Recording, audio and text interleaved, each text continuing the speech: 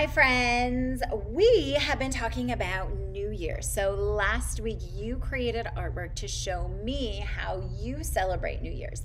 This week we are looking at how other countries celebrate New Year's, and we are starting with Chinese New Year.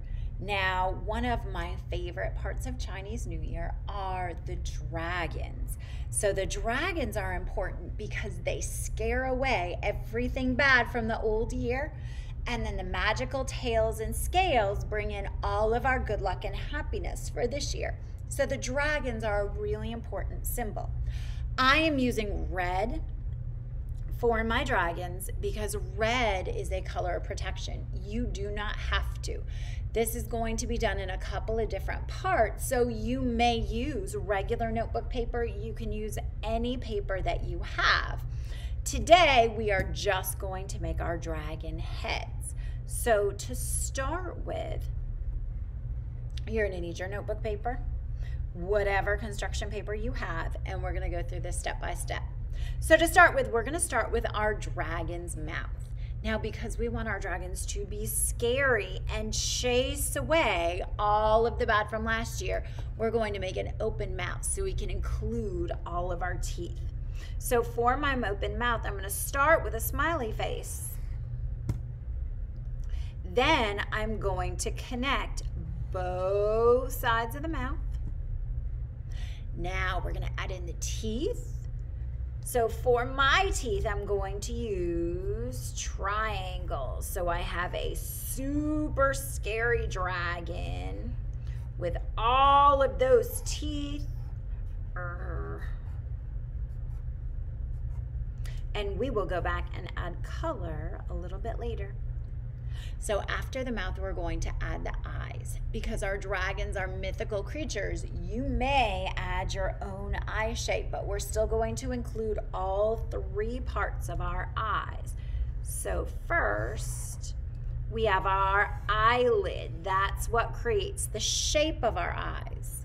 Second, we have the iris, which is the circle inside the eye that has the color and the muscles. And the third part we're going to include is the pupil. So the pupil looks like a little black dot, but it is the hole in our eye that gets bigger when it's dark to let light in and gets smaller when it's bright outside to protect our eye.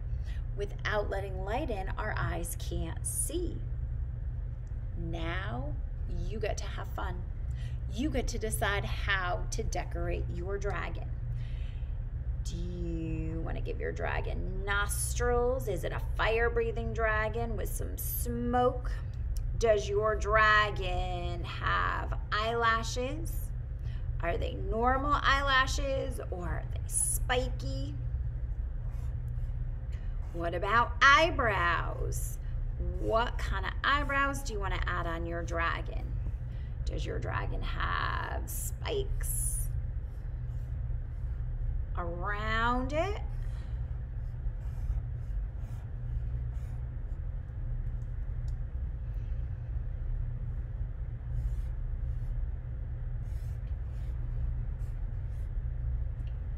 So you are going to work to draw in all of the different details for your dragon, and then you're going to add color. So as you add color to your dragon, keep in mind dragons are mythical creatures, so you can decorate them how you would like.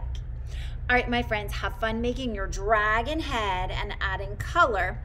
When you're done, send me a picture of it in the assignments page and hang on to it because next week we're going to work on the tail and the body. All right, my friends, bye.